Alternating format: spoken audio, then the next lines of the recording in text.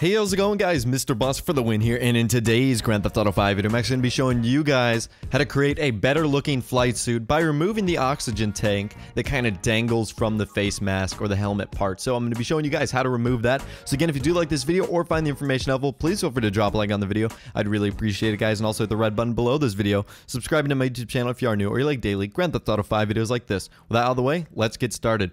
So you can see I have just equipped the flight suit, and it looks cool and all, but it's got this dangling oxygen tank that I really think is unattractive, especially because you're never in a scenario when you really need the oxygen tank, because there's never really a part where either A, I'm not flying, or B, I don't need the oxygen. So essentially, you need to go to the select button, go over to accessories, and then what you want to do is put on a pair of sunglasses. Doesn't matter what they are, and from there you want to reapply your flight school helmet, and you'll notice you have the sunglasses on under the flight school helmet. You want to hit back 3 times till you exit out of the menu completely, load the menu back up, go back over to inventories, then accessories, and then what you need to do is simply remove the sunglasses. And once you do that, you should notice that A, your sunglasses are gone, and B, the oxygen tank is removed as well. It takes away the entire thing, the little lining that connects to your face mask, and the thing that was attached to your body as well. And in my opinion, this looks so much better, and it just gives you a much more cleaner feel. You don't have that thing dangling in front of your face.